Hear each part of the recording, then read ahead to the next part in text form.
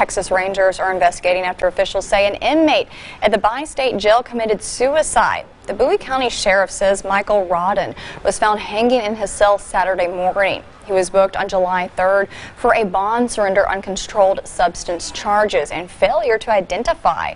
The sheriff says guards checked his cell hourly. These things happen. They happen in every facility across the country.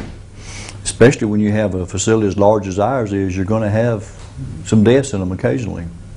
Naturally, we do everything we can to prevent them. The sheriff says they have 951 inmates. He says this is the 4th inmate death they've seen in the past couple of years.